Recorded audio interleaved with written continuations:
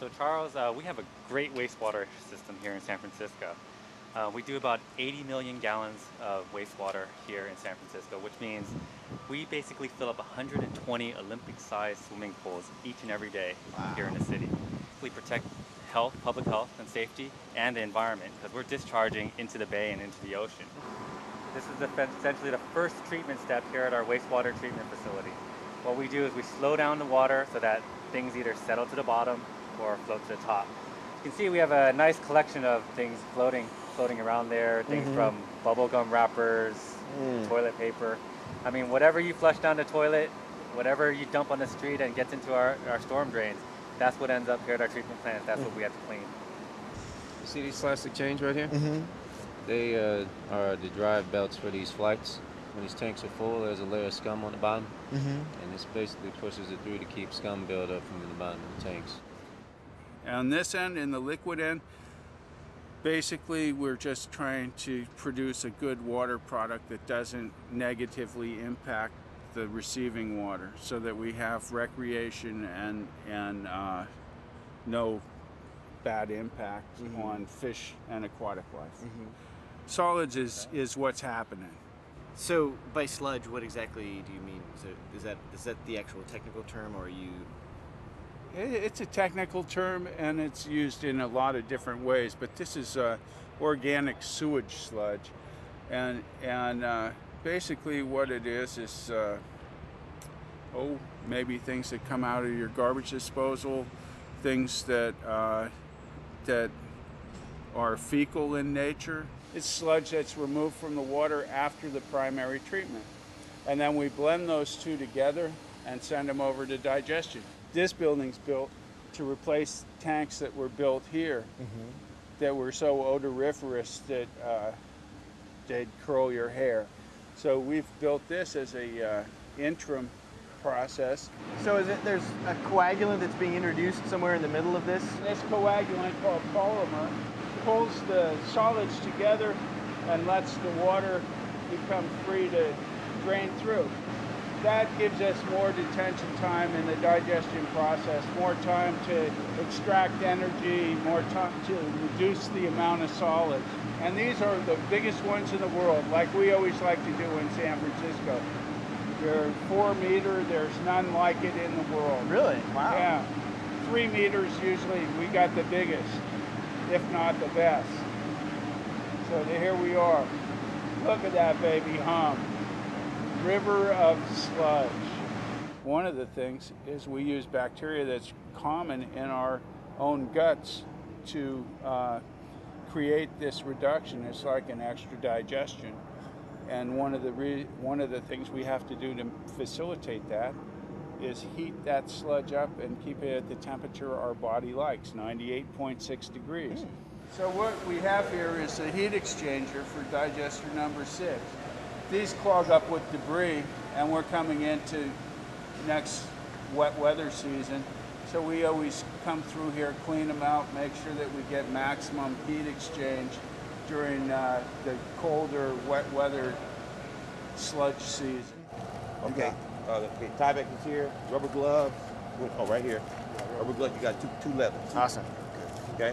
Excellent. All right, guys. Thank you. All right, got it. Good luck. Thanks. This is the full-on hazmat. We're gonna have some stories to tell. There's still residual liquid in here, so that's why we're taking our time to let it drain. Okay. We don't want to get sludged on unnecessarily. No. I want you to take that bolt off. Okay. Take your time. Stand on the side of it. Yeah. Okay. All right. Right. Should I let it release for a while, or We're what's? gonna let it bleed. Yeah. Okay. Is that the technical term? Yeah. To let it bleed? Let it bleed. This is the most important bolt on this whole thing. This is the locking bolt. So it locks this thing right in place.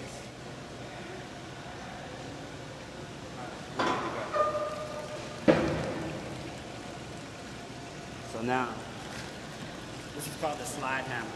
And what we want to do is that we get rag build up right in here. So the hot water recirculates in here, the sludge recirculates in here. The sludge sometimes have rags in it. All we want to do is go around and clean the rags. Let me show you how. Okay. So you take the slide hammer, you go all the way to the back, and you go around and you fill for rags. Right? Gotcha. So during the real rainy season, how does it change the way dealing with this job? Is it Well, a lot more stuff in there? Does it get really? What we do, Charles, is we do this quarterly. Like every 4 months, we go around and clean all the heat exchangers so that we don't have a large buildup. So, you want to go around? Yeah.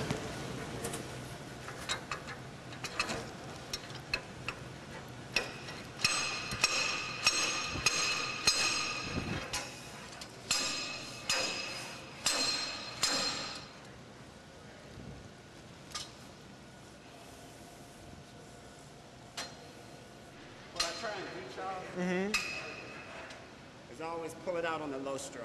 So Right. that you're not getting splashed. So you're not like flying out, yeah.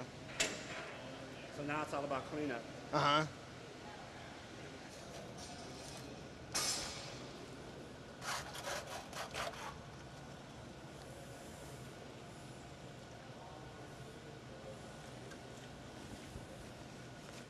And then where does this stuff get deposited?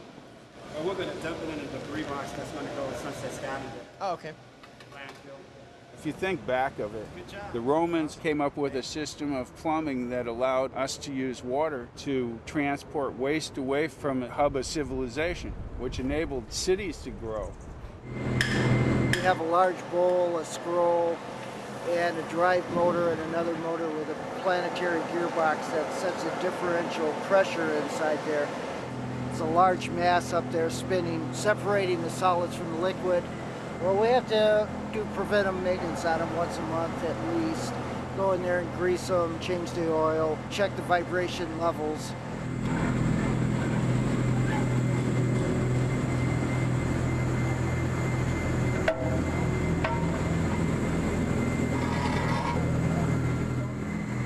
The operators can tell just by the hum of that machine there's a harmonic noise emitted.